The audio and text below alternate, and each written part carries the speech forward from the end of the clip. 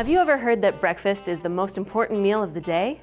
Yeah, me too. But I also happen to love all breakfast foods and eating in general, so I was always pretty content to believe that that was true. But more recently, I've been hearing a lot of people talk about intermittent fasting. It's a diet where instead of counting calories or carbs or anything like that, you just focus on when you eat, and you restrict yourself to only eating during certain hours in the day. It's supposed to be really good for you. Most people that do it by skipping breakfast. That's because it's much easier to skip breakfast on a daily basis than it is dinner, at least for anyone with friends or a family or even just a fairly regular schedule. I mean, good luck having never eats dinner on your dating app profile. But if breakfast is out, what happened to breakfast being so good for us? It can't be both, right? So which is it? Are we eating breakfast or not? As it turns out, the evidence for the benefits of intermittent fasting really seem to outweigh the evidence in favor of breakfast.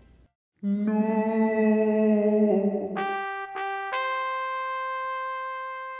So here's the deal with fasting. There are two popular types. One is called time-restricted eating, and it's where you do all your eating within a certain time window. Like a lot of people will do noon to 8 p.m. The other type is alternate day fasting. That's when you don't eat for a whole day, or eat only a small amount like a single 500-calorie meal. But the next day you can eat whatever you want. Studies have shown it's a little harder to stick to, but it leads to faster weight loss. But regardless of the type of intermittent fasting, there's more and more research that suggests the benefits go beyond losing weight, like improved sleep and mental clarity, and better cardiovascular health. So if that's all true, why did we ever get so gung-ho about breakfast in the first place? Well, it turns out there never was much good evidence for it. The idea mostly started a couple decades ago, when there was a batch of studies that showed a good breakfast helps kids do better in school. So please, keep feeding your children breakfast. But when it comes to grown-ups, it's a different story. Researchers eventually got around to studying adults, and if you look at the many studies that looked at breakfast eaters, most of them have found that people who eat a morning meal are healthier. But that doesn't mean breakfast is what makes them healthy. Turns out people who tend to skip breakfast in our breakfast is the most important meal of the day world also tend to have other unhealthy behaviors. They're more likely to eat poorly overall, to smoke and drink, and to be less physically active. These are called confounding factors. Like the more ice cream that gets eaten in a day, the more likely someone is to die by drowning. But it's not because one thing is causing the other. It's just that swimming and ice cream eating are both more popular in the summer. It's the same for breakfast eaters and good health in these studies. We know that because when researchers have done clinical trials, that is, doing an actual breakfast experiment, not just asking a bunch of people about their existing breakfast habits, they haven't seen any weight loss.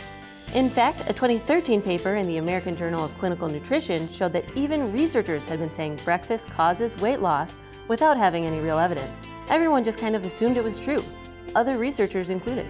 Worse, they found that a lot of the pro-breakfast studies had some flaws. And more recently, a meta-analysis found that breakfast eaters, on average, consume 260 more calories a day than non-breakfast eaters. And people who skipped breakfast, on average, weighed a pound less than people who ate breakfast. Okay, fine, so breakfast is not helping people lose weight. But what about the argument that breakfast jump-starts your metabolism? Have you heard that one? Or how about that if you skip breakfast, your body will go into starvation mode and hold on tight to the calories you give it later because it thinks there's some sort of famine. These are the pro-breakfast explanations I grew up with. But they're simply not the case. Researchers have found that even during alternate day fasting, one of the more extreme fasting diets, not eating doesn't greatly affect how our bodies burn energy. So skipping breakfast or eating it isn't going to do much to your metabolism. Man. But for those of us who can't let go of our favorite meal of the day, there's one piece of evidence a little in favor of breakfast. Some clinical trials have shown that eating more of your calories earlier rather than later is best for your health. A 2013 study in the journal Obesity tested two calorically identical diets in overweight women, where one group ate more of their calories at breakfast, while the other ate more at dinner. The breakfast-heavy group lost more weight. But if we're being honest, the researchers couldn't actually tell if it was the big breakfast or just the lighter dinners that actually made the difference. So, sorry breakfast, you might just be the most important meal of the day to skip.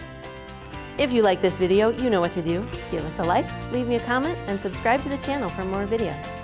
And you can find out how to join our subscribers in supporting science journalism on discovermagazine.com, so we can make more videos, magazines, and stories that you can read online. I'm Dr. Anna Funk. See you next time.